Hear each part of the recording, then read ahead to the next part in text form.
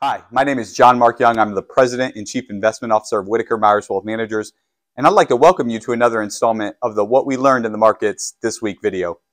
Remember, our aim is to provide you, our valued clients, with a brief video giving you information that's helpful to your understanding of the markets from a biblical worldview with no financial agenda, which makes us uniquely different from the news media in America. So let's talk about the 4 things we learned in the markets this week. And point number 1, here we are again. It feels really good to say there was another positive week in the markets. On your screen, you're seeing the returns of 3 of the index we tracked most closely. And surprisingly, the market rose for the week and day on Friday, even after Amazon posted earnings on Thursday night that were disappointing in terms of their fourth quarter sales guidance and their weaker than expected third quarter revenue. So all the Amazon investors had a pretty bad week. However, the S&P 500, which those of us that follow the Dave Ramsey vernacular, remember that is our growth and our growth in income. Half the companies in the S&P 500 are growth companies. Half the companies in the S&P 500 approximately are growth in income or dividend companies. That was up 3.95 for the week.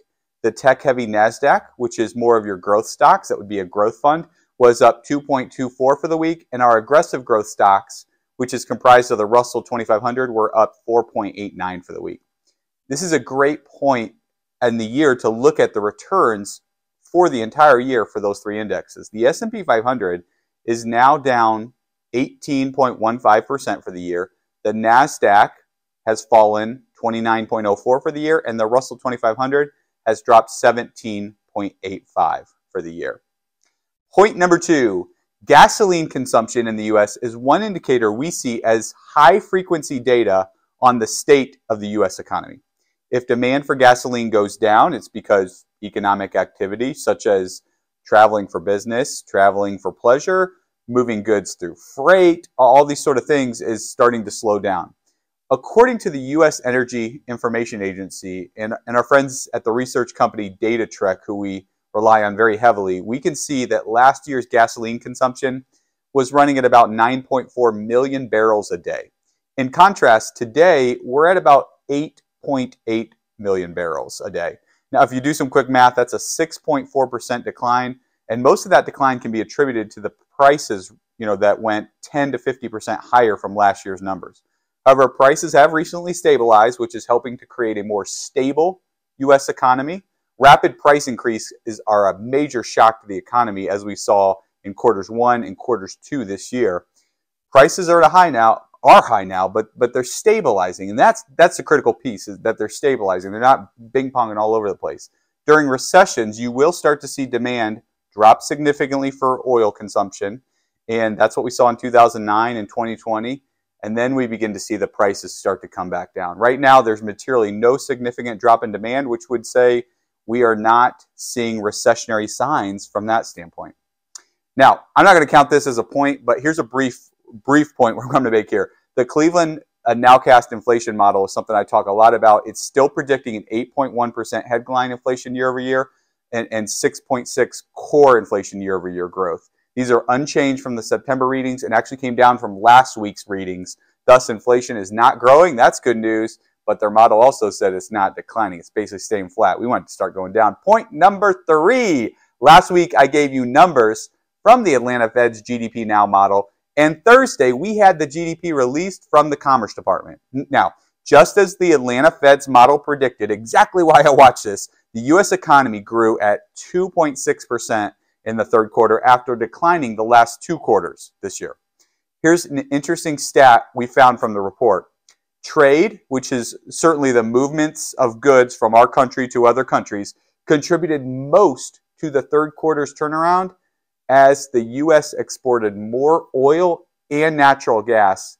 With the war in Ukraine disrupting supply chains in Europe, now they're counting on us more. About 2/3 of our economy is consumer spending, you and I, spending money on goods. And I promise you, if you're doing that spending on debt through credit cards or the like, Dave Ramsey and I are going to come pinch you in your sleep. So don't do that. But that grew, consumer spending grew in the third quarter, albeit at a slower pace than in the prior quarter. Remember, GDP is important because it measures goods and services produced in our country. It's telling you and I how our economy is growing or if it's going the other way, if it's contracting. We should be, of course, constantly growing outside of a recession or a depression. And point number 4, we are in the midst of earnings seasons right now. Companies are reporting earnings, and this is very important to the market because stock prices follow earnings.